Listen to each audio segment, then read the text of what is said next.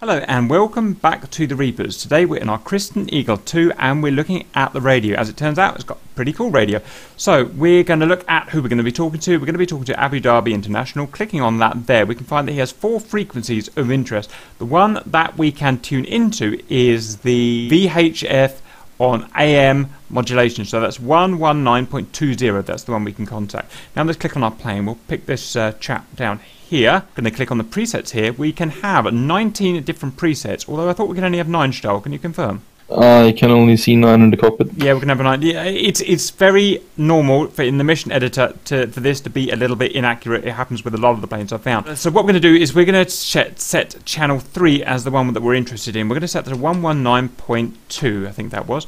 Now, the channel can handle the lower range of the VHF, so that is 118 as a minimum megahertz AM modulation, and a maximum of 136. Now, in the mission editor, it allows us to set up to, well, let's have a look, 390. That's the top of UHF. We're pretty sure the Christen Eagle radio does not handle UHF. We're pretty sure it only tops up to 136 megahertz, even though we can set up to 390 in the mission editor. Like I said before, the mission editor, it's quite normal for it to be inaccurate. We found that in several planes. For instance, the it's probably down to the fact that they presumably reused some assets. There's also keybinds for firing weapons, retracting gear, and the like that shouldn't be in the Christen Eagle flaps. I noticed when doing the BF109 video, in reality, it can only service up to 42.4 megahertz, and it goes up to 136 or something in the mission editor. So it's just a little thing. Anyway, so 119.2. Now let's go and jump in, save it, and jump in the cockpit. Okay, we're in the cockpit now, so we're going to look at the radio. It's down here. Now it looks pretty simple, not many controls, but it's actually pretty good radio.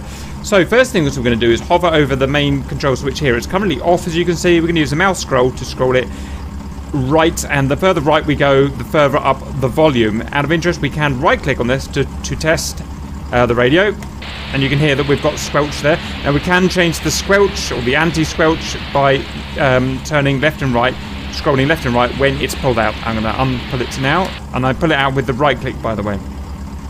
The next thing to say is that we get 2 frequencies that we can look at. We've got the main active frequency. This is the one we use when we push the button to talk to someone, and this is the standby frequency.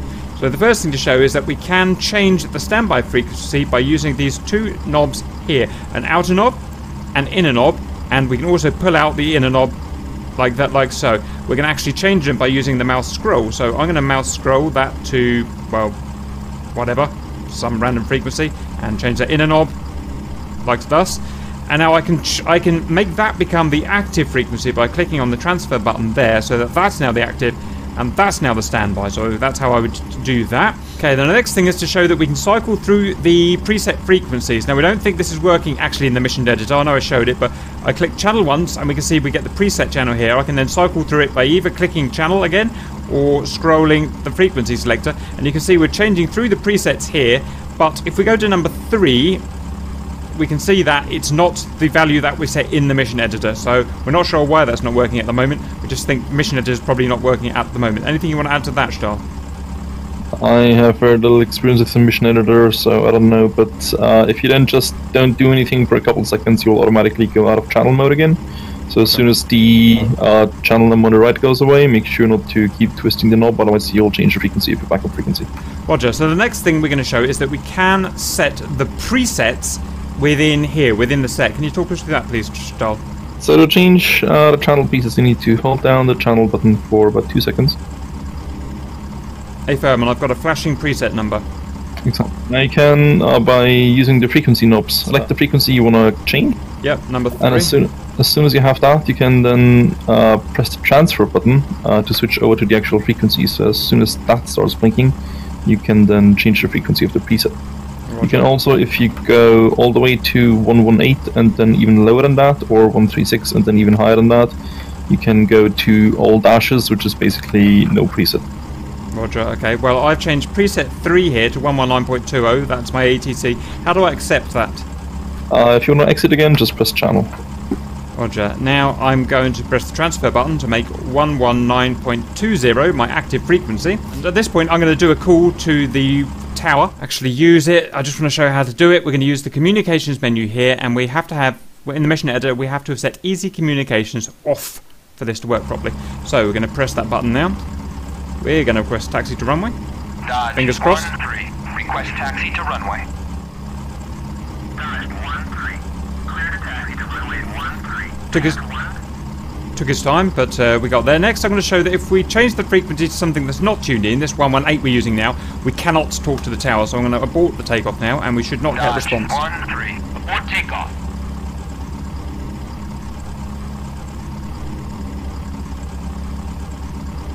Okay, happy with that. Right, Charles, what do you want to show next? Well, there's also direct tune mode if you want to change the frequency you're currently using instead of just a backup frequency. You can just hold down the transfer button for about 2 seconds, and then you should see the standby frequency just vanish. Yep, and so now I can change these here and just change the active frequency, which is probably just the easiest way for general usage. Okay, that's fine. And then if you just press transfer again, you should exit that mode. Roger. Also, there's the so-called default mode, which is probably only going to be used in real life. In DCS, it's not going to have much of a function. If the display happens to die on you, so for that you'll have to turn the radio off first, and then Yep. and then hold down the transfer button while you scroll it back on. Then you see you're in direct tune mode, but with a frequency preset to 120. So that allows you to then tune the frequency because you know exactly where you're at, and all you have to do is turn the frequency knobs even without seeing anything. Roger. To get out of it again, you will have to turn off the radio again from all I've seen so far and turn it back on. Okay, fine, that makes sense. Turning off, turning back on. Right, anything else you want to show, Star? Yeah, there are several display adjust modes which don't actually have anything to do with the frequencies. So if you press and hold the channel button until that starts to flash again. Done. And then you need to keep holding that. Sorry, I didn't tell you in advance. And then press the transfer button so you can use your right click then for that. Have I got DA space 1 space 1? Yeah. Okay. So you have 3 different display adjust modes. If you press channel, you can cycle through them. I've got And DA2, the DA3. Exactly. And the frequency selector you can then use to adjust the values. So they basically all have to do with your display brightness. So DA1 is the dimming or brightening response time. So this thing actually has photovoltaic cells which will detect the outside light level, the ambient light level, and automatically adjust display brightness according to that. Yep. DA1 mode is the response time it takes. So in 1, it's immediate. If you set it all the way to 8, which is the maximum value, it's about 8 seconds before it reacts. Wow. 2 to 7 would be intermediate modes. Okay. If you press channel, you go to DA2. Yep. That's pretty much just going to be used when it's dark outside. So it's like your general brightness. Normal value would be 20, 0 would be the dimmest, and 64 is the brightest. Roger. And if you press channel again and go to DA3, that's basically the sensitivity of the photovoltaic cells. So it's the amount of light needed to go to full dim or full brightness. Normal values range between 0 and 30, with 0 being the dimmest, and the highest value you can go to is 255. Realistically speaking, apparently that would mostly be used to adjust the display brightness as the display itself ages, and just won't work as nicely anymore. Okay. So those are the display settings. Yep, you can just press transfer to get out of that again, and that's it.